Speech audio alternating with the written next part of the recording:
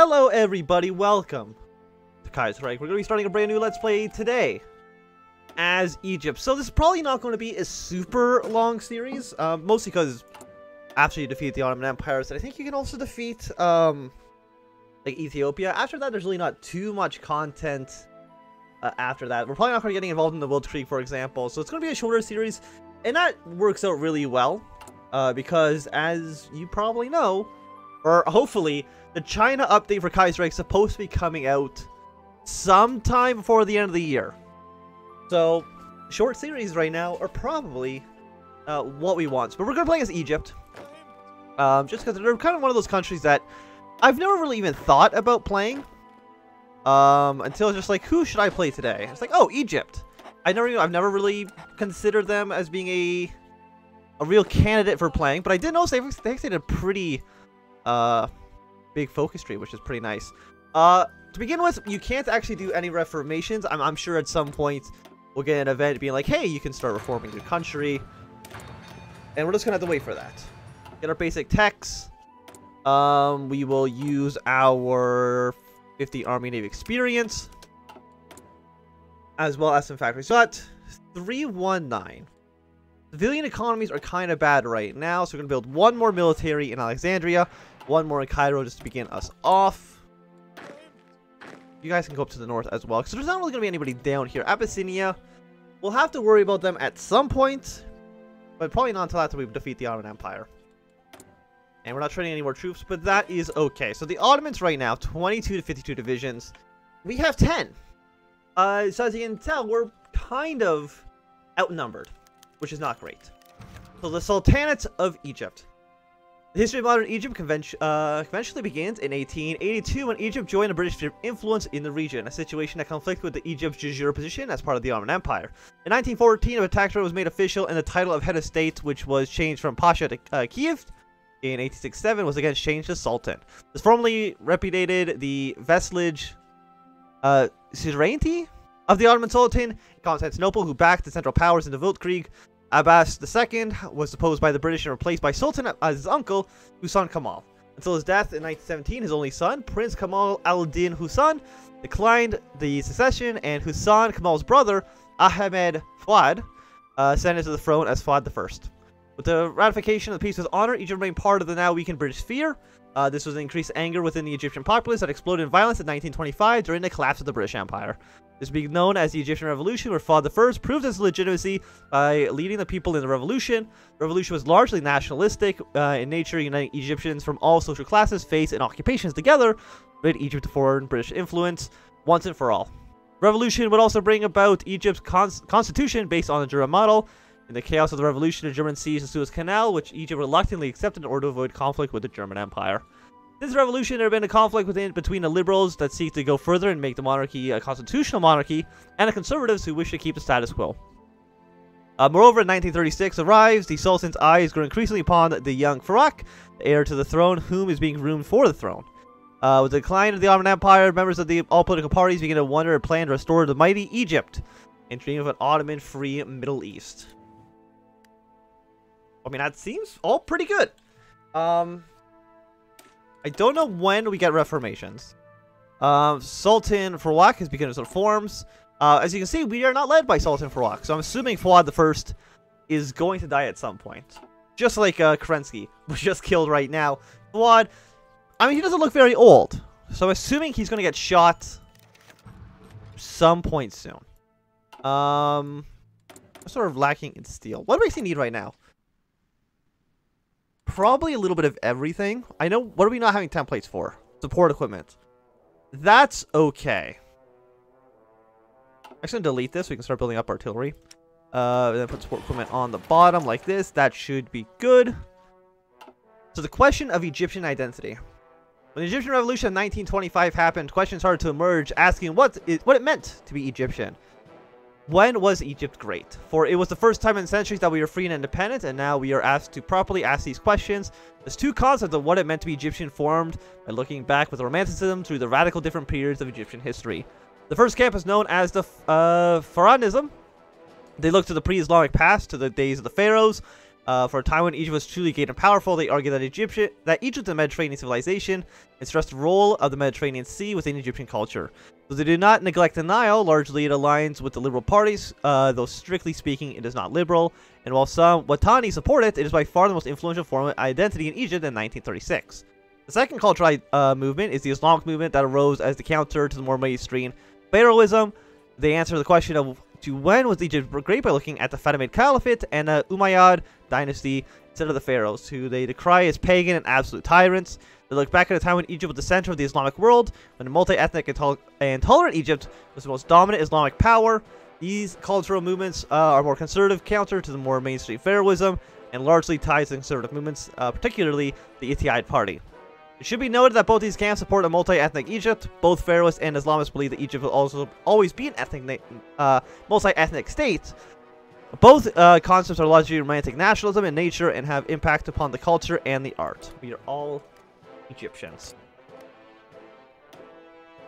Like, I'm actually surprised just how small the Ottoman focus tree is. Like, it's not actually a very big focus. It's pretty small, all things considered. We do probably need steel. We'll trade one of our factories away from steel with the United States. Germany and France, they are closer. I'm just going to look at my little focus tree a little bit more. So we got Hollywood on the Nile. We got the Black Monday reforms. When does that happen? Only when Black Monday actually begins. Now, protection.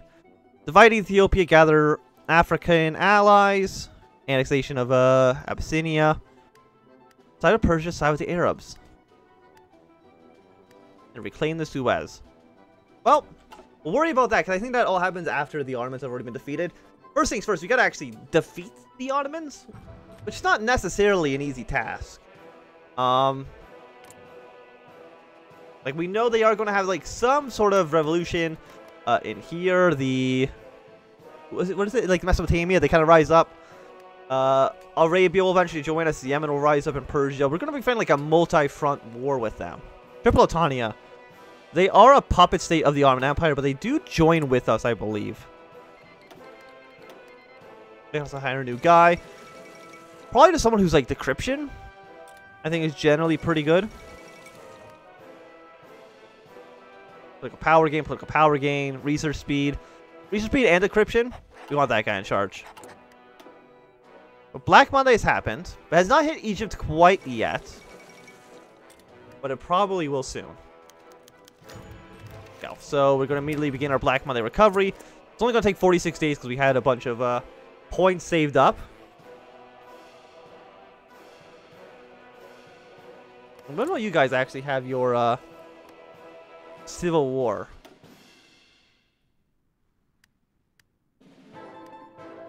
Probably at some point. I mean, who has like 3 divisions against 3 divisions? You're both more or less like pretty weak. And what I want is probably just like small, cheap units.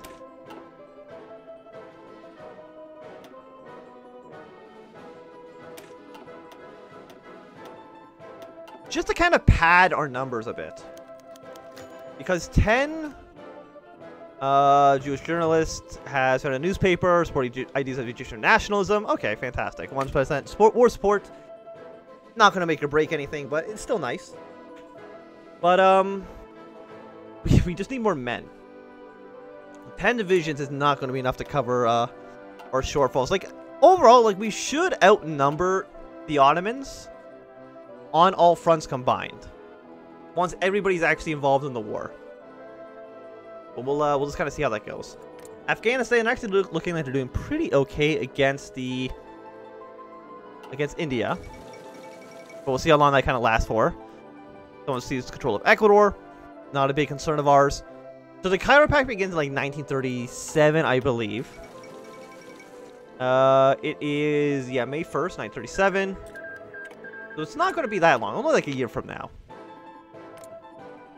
And Afghanistan, of course, has lost the war. Nobody's surprised by that. There's really just like a lot of shit happening. Test the Gulf, light cruiser tech. Unite the Arabs. I wonder how interesting playing as like one of these guys would be. I'm not too sure. I mean, they both got 3 divisions, so you basically just have to, like, rush to, Rita? Or, Rida? Probably something like that. Ryad? That's probably more correct. I don't really know. I don't speak Arabic. I know, surprising. The reforms will begin to hit. And you're only after the reforms have begun. Is that the same with all of them? Yes. But I don't know when he's actually going to take charge here. You're both 3% stability. Reopening the stock exchange, I think, is slightly less important. And Furak is not the Sultan. So we can basically not... This one's not as important. We want to just go for Black Monday's over. So we're going to go for Secure the Cotton Fields. Luckily, these are only like 56-day focuses, which is so much better than 70-day. You know, I would prefer, you know, 35, but, you know, I understand. Oh, no, these are 35-day focuses. Oh, beautiful. I was looking at these ones. These ones are 56, but these ones are being 35. Oh. Lovely, lovely, lovely. We finally got some more research speeds. So let's just go for the next level here. Right now, we are considered apparently an illiterate populace. 16.7% is a very odd number. Who... Is it this one? Why 16.7%? It's just a very strange number for it to be. Why, like, why not just like a flat 15 or even a 20? Why 16.7? Like, round to 17.5, even that's a better number. I'd rather take a bigger penalty if it's just a nice round number. We lose 10 stability, but we have now we got a new Sultan. Say tragic news hit the Sultan. Sultan Fuad is dead.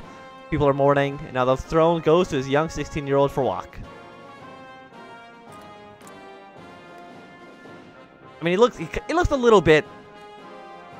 I don't know if I want to say smug necessarily, but he looks maybe a little bit full of himself. But we'll see how he governs here. I don't know when he's going to begin his reforms, but Hollywood on the Nile is 100 political power. Replace agrarian economy with developing economy. Okay, apparently I do need both of these. One civilian factory, though, I think that's better than 3% stability first, so we'll get that going, because it's going to slightly, I think, pay off more. Even though it's only going to be like 35 days, it's not a huge difference. I think it's going to be slightly better for us. So Iran, I'm hoping... I mean, okay, so they're definitely going to like do a revolutionary path. I mean, I think they're going to warn the Ottomans anyways. I believe they all will. You're going to liberate the holy cities. That's just attack and defense on core territory. Okay, you're not really doing anything super crazy like I thought you might.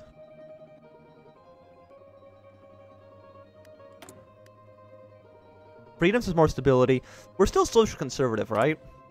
Yes, 35%. The Otani are currently in charge. Next election is in October. Mostly's been elected the chairman of TUC.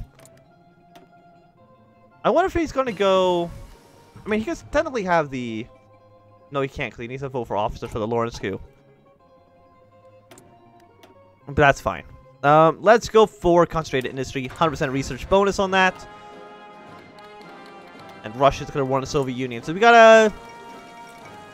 Did he go for Republic? I'm not too sure which path Russia is currently taking, but we will see in the future.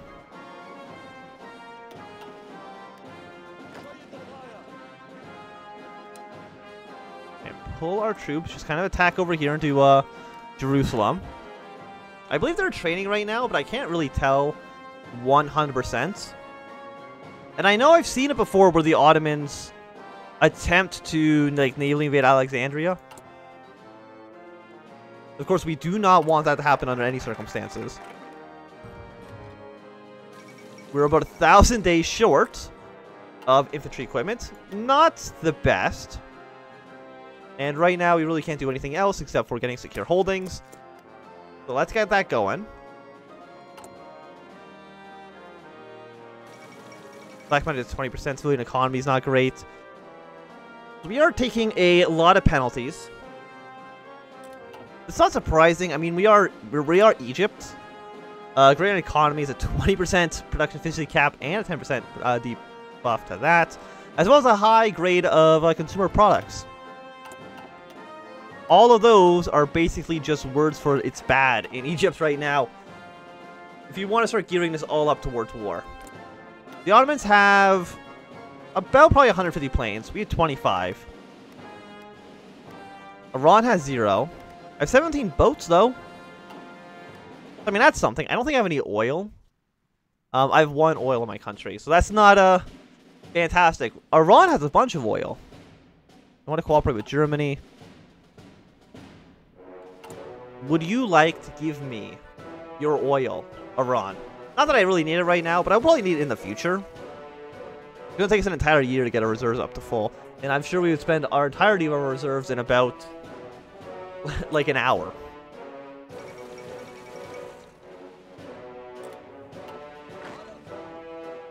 How many men are here? We can't really tell. Apparently this green bar says they think they're very tough right now. Or no, we're very tough. They're kind of babies. Get some better weapons. We will need that going forward. Here are our holdings. Let's go for protecting industry. And we will go for, after that, probably just removing Black Monday. Black Monday being ended in like 2 months. Again, it's a little bit too fast for me. Because, you know, what the actual Great Depression lasted like an entire decade. And then Kaiserreich lasts for about 2 months. So, Black Monday doesn't really matter too much. Okay, so you have joined the Reichspact. Wait, are you not the totalist version? Okay, no, you are, you've gone independent. There's a chance that France will declare war on Germany over this. We will see what's going to happen. Again, not that anything that happens in Europe actually concerns us. And it looks like the French have decided to do nothing. Which means I believe Germany is going to go to war with the Communal Republic in just a moment. Yes, they are. Led by James Jonah Jameson over there.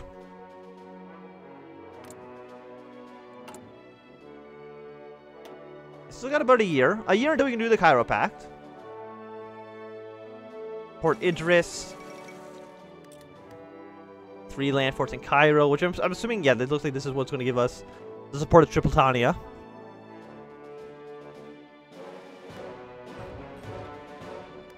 Do we have to go all the way down here to finish reforms before anything new unlocks? That actually might be the case. Absolute monarchy, constitutional monarchy. Probably not going to go absolutist, but we'll see.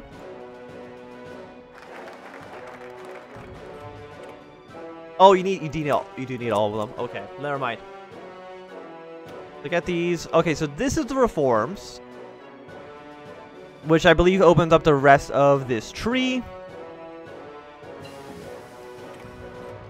Bureaucracy reform, judicial reform. I mean, they all finish very fast.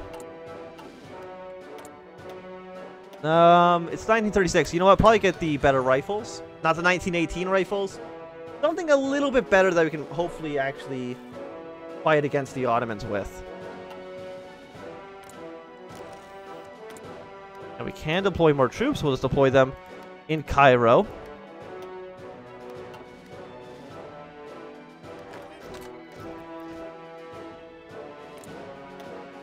So right now, they have 21 to 55 divisions. That's a lot. I'm hoping we can kind of just like catch them out. Or that, okay, now it says 10 to 43. Hopefully it's on like the lower end. If they got like 15 divisions, that would be great. I would be very happy if that was the outcome. We're going to reopen the stock exchange. Of course, we're going to immediately get rid of Black Monday modifiers, which we have to do first, actually, and then we can do the reforms. So why have them side by side and not this just right underneath it? No idea. Maybe they're just trying to save up some space here. That makes sense. And you guys have gone to war, and you're going to lose, I'm pretty sure, like, immediately. They're just going to take hail, and then that is going to be the end of you. Unless you can surround some troops on them. But we will see. I can't imagine Nejd is going to lose. They basically never do. Okay, so we're going to end Black Monday. I think it just goes straight up to partial mobilization. Like, our manpower right now is completely okay. 140,000 men. It's fine. It's fine. Not a big deal at all.